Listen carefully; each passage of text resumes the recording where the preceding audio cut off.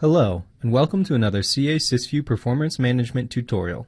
In this video, we will cover how to trace CICS transactions using the CICS EXEC interface trace command.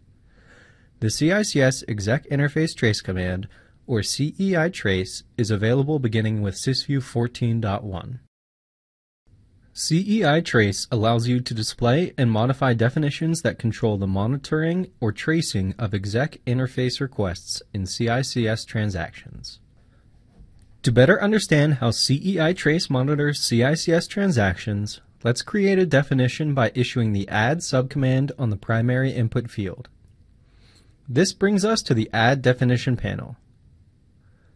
The definition name field is an arbitrary value you choose to refer to this definition when using the CEI trace command.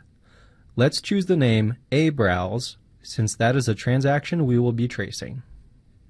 Notice that all the match criteria fields default to your variable length masking character. To narrow down the number of transactions to trace, you can input a specific name, a generic name, or a logical group name. In our definition, we would like to trace the ABRW transaction with any job name, terminal, and user ID. The definition attributes include the status, trace level, and match limit. When creating definitions, it is recommended to add them in a status of disabled and then enable them when you are ready to start tracing. Trace level can either be summary or detailed to show exec interface calls in groups or individually. We will set trace level to detail for this definition. Match limit indicates how many transactions fitting the match criteria should be traced until the definition is disabled. We will leave the match limit as none, meaning that it will continue to trace transactions until it is manually disabled. We are done creating this exec interface trace definition, so let's PF3 to save it. Before we enable the definition, direct your attention to the information area. The status field indicates whether CICS exec interface tracing is enabled in the current target CICS region. Tracing indicates whether CICS exec interface requests are being processed and traced.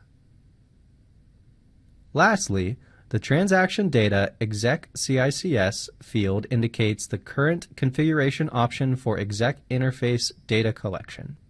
Let's enable our trace definition.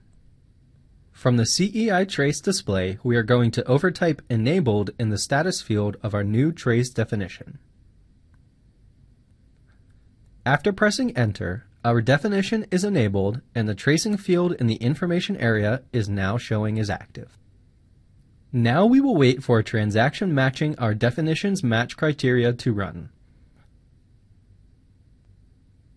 As you can see, there is now a value of 1 in the definition's use count field. Let's disable our definition and move on to the CICS exec interface trace log display. The CICS exec interface trace log, or CEIT log, displays CICS transaction records that have been monitored or traced based on an exec interface trace definition. At the bottom of the log is the entry of the transaction we just ran. Selecting the entry brings you to the transaction record. If you jump down to the exec interface section of the record, you can see that it contains exec interface summary report and exec interface detail report subsections. The detail report lists each exec interface request as its own entry, whereas the summary report consolidates requests by program name, offset, and exec CICS request type. The exec interface detail report only appears when the trace level parameter in our definition is set to detail. Let's go back to the CEIT log display by hitting the PF3 key. Note the fields TRAN and OTRAN.